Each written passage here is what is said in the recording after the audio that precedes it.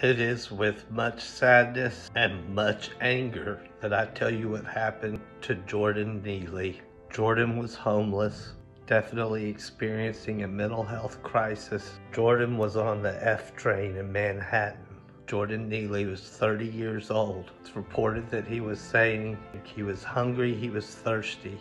He said, "I don't care if I go to jail. I don't care if I get life in prison." Oh my God, it's a black man doing a Michael Jackson impersonation, and he said he's real hungry and real thirsty. I don't know what's gonna happen now. I better kill him. I'm not gonna show you the video of Mr. Neely losing his life, but it was straight murder. A 24-year-old white man, an ex-Marine reportedly, was below Jordan and had him with a chokehold that's lasted for around 15 minutes until Jordan Neely went limp. He was unable to be revived and died. The person who did this to him has not been identified, but was questioned by police and no charges were brought forward. No one has been arrested. There are so many things about this that make me upset.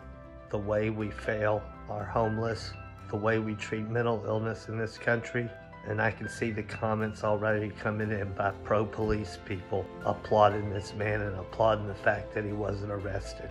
Jordan Neely didn't have to die. I join in the calls for justice for Jordan Neely.